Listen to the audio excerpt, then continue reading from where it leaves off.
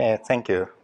I'd like to talk about a nice extension to parsing expression grammar today. So, first of all, I like parsing expression grammar because they are simple and expressive. Here is a syntax definition of the parsing expression, which can specify many more complex grammar. One of the wonderful things is PEG is its operational semantics. Each of parsing expression can be the functional parser function that takes the input and returns the optional strings, which means a success or failure. And as a result, we can easily generate the recursive descent parsers with backtracking. And backtracking is sometimes a very problem because it causes an exponential time cost in worst cases. But as previous speakers explained before, linear time parsing is guaranteed due to the Packrat parser. And this study's goal is make PEGs more powerful. And my focus is on the context-sensitive ... What is a context-sensitive ... Let's consider the simple XM example. Here is a PEG. Okay, I'm sorry. Here is a PEG, which is to be the XM grabber. And non-terminal tags matches example.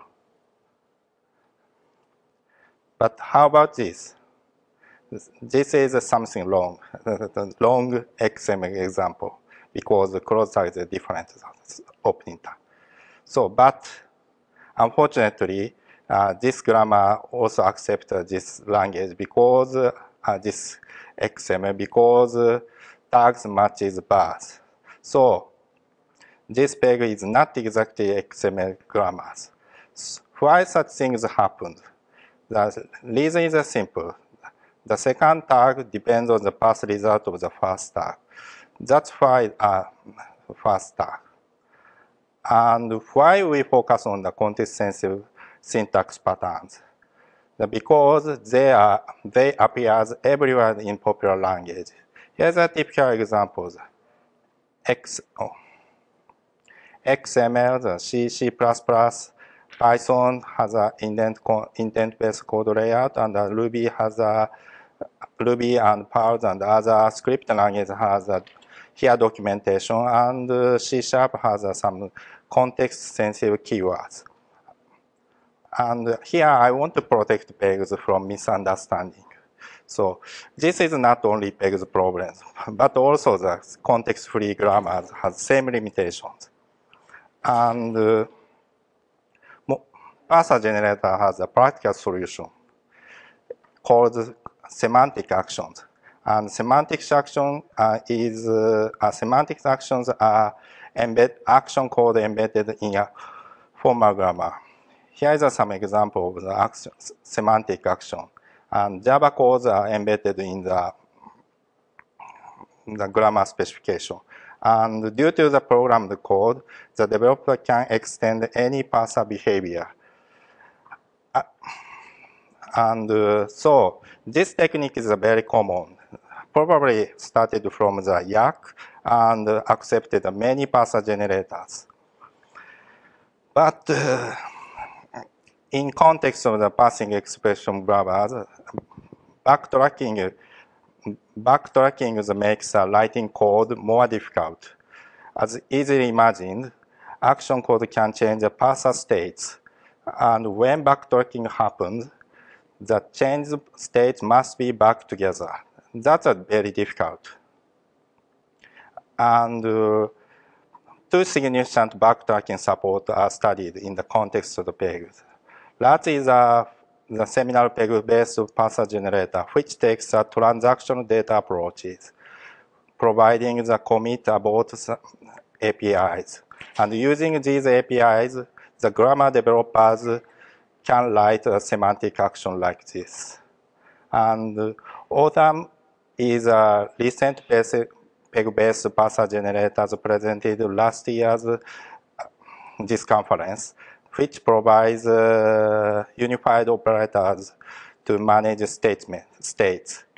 Snapshot, restore, call, apply, diff, and merge.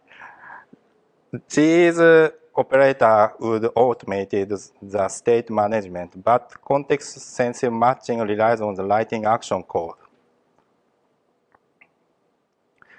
Our approach is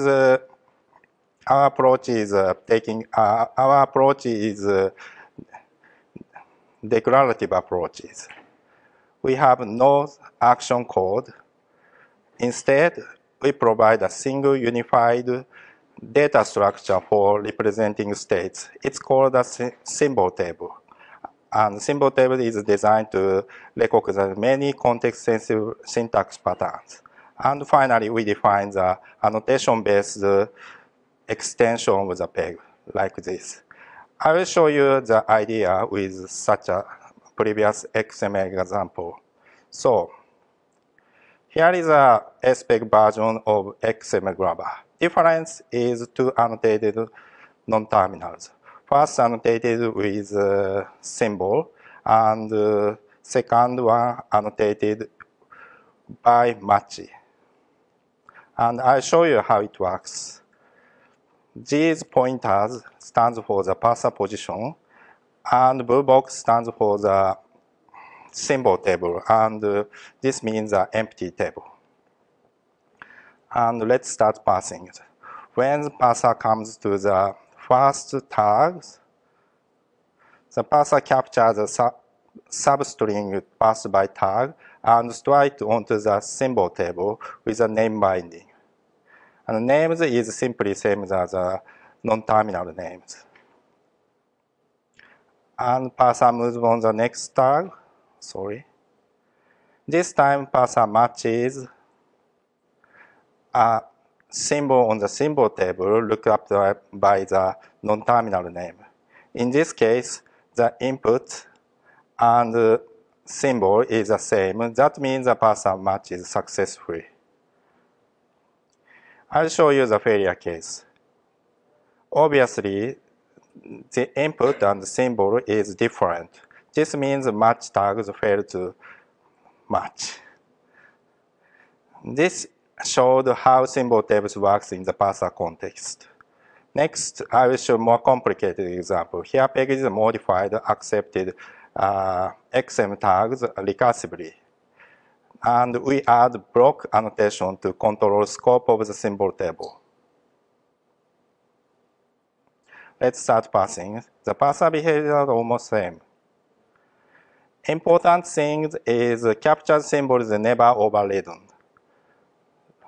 That is, the parser simply appends a symbol on the symbol table.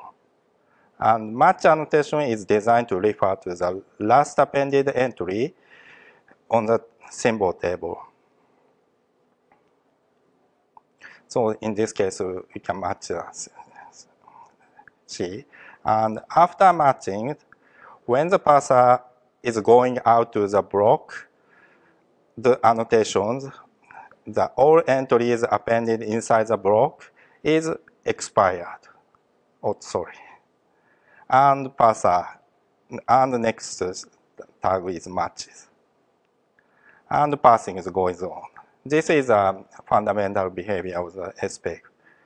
And here you wonder, too many annotations are not good.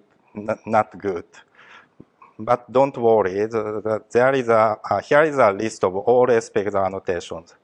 And these annotations are classified as three: symbol table mutation, symbol table scoping, and symbol table matching, which is involves no state mutation. And the contribution of my study is SPEG recognizes many context-sensitive syntax patterns. And SPEGs also define the formal operation semantics, and SPEG provides a safe integration to Packrat Parser, and the implementation is also available. The first, how many context, I show you how many context-sensitive syntax patterns can be expressed, can be recognized by SPEGs. Let's see another example. Indentation code layout is another example, another context-sensitive example, which because the end of the block depends on the previous indentation. And here is a SPEG grammars. And symbol indent and match indent describe the same indent level. And definition indent also use an indent recursively, but it ensures a deeper indent level. This is one example. And type-defined names are classic and famous parsing problem. Because in C or C++, identifier needs to be parsed differently depending on whether it is type or not. In type case, it is casting to T, and not type is T minus A. And these types redefine the type statement. That is a very problem. And here is a SPEG version of grammar. And here, instead of match type name, we use is a type name, which means matching is one of the A entries on the symbol table. And the last one is a more recent parsing problem. It's called context-sensitive keywords, where some keyword, in this case await, depends on where they used, sync the context. And here we use await as a flag to switch parser behavior. That is turning on the await and testing await is true. And actually, the on-off switch is a very useful grammar idiom called conditional. We call it conditional parsing. And SPEG can encode conditional parsing constructor like this. An important thing is flag is an empty string. That means you can insert conditions anywhere without any character consumption. So I presented 3 more examples. Here you are wondering what about something. Actually, many friends in Japan asked me what about Haskell. I don't know why they're curious about Haskell, but Haskell indentation. So to answer this question, I should make the limitation clear. The limitation is a no consumption. And this is a kind of design policy. Here, there is a example, some case, SPEG cannot represent read n and matching n times. As I presented before, you can capture the size, and if you decrement the size, you could count 12 times. But again, the capture data is never computed in SPEG policy. This is a limitation.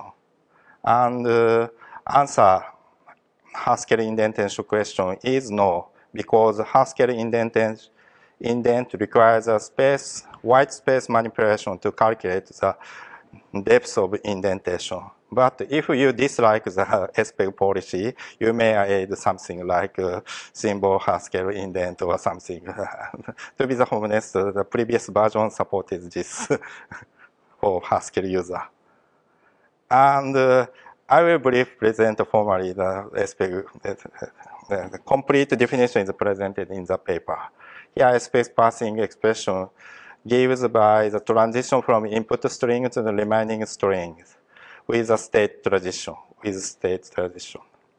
And state is represented by the symbol table, represented by a list of non-terminal and string pair, and reference like this. And mutation is a concatenation of the string list entry.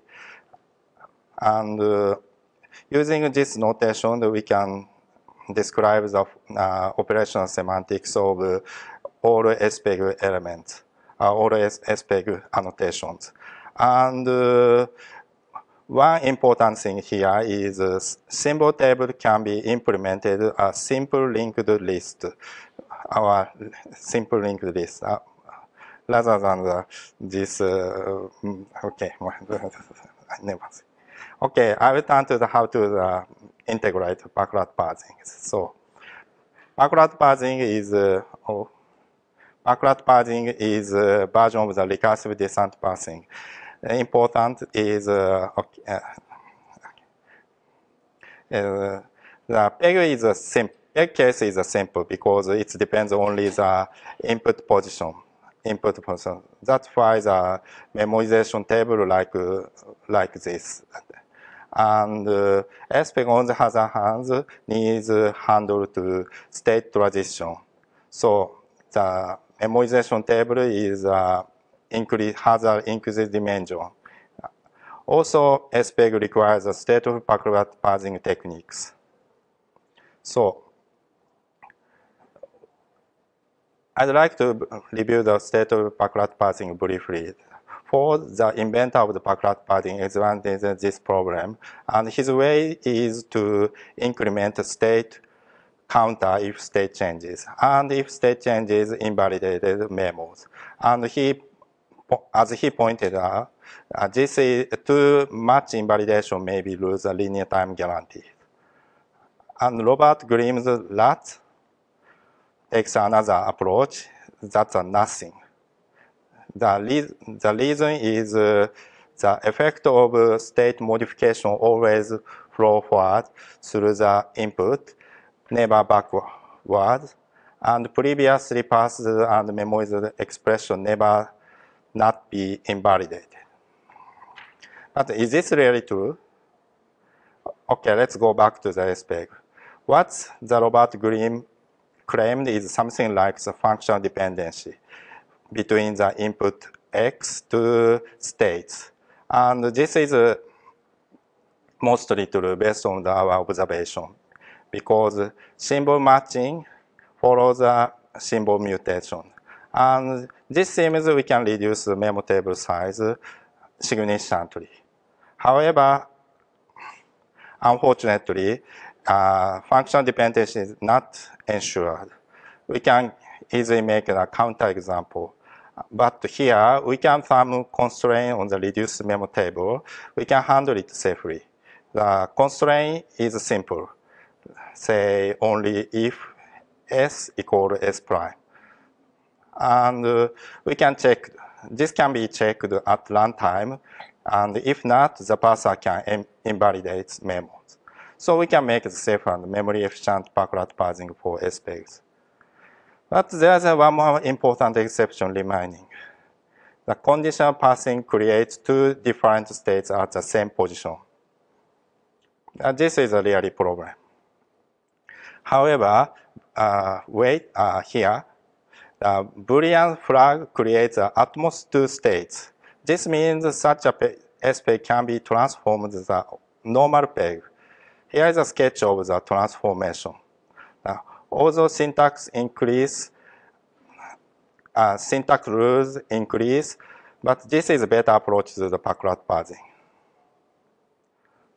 Finally, we describe the implementation. NES-parser, SPEG is implemented with NES-parser, which is a part of the origami transpiler framework. It includes a declarative AST construction and partial DFA conversion and sliding window-based Packrat parsing, and also available at my GitHub site. And if we have time, the demonstration here, but no time, so I want to skip demonstration. And finally, SPEG is, I have presented SPEG, a symbol-based parsing expression grammars, and it's recognized many context-sensitive syntax patterns, and it's declarative and readable grammars. I'm not an English native speaker, but I think it's quite readable. Quite readable. So if not, you don't think so, please let me later. Thank you.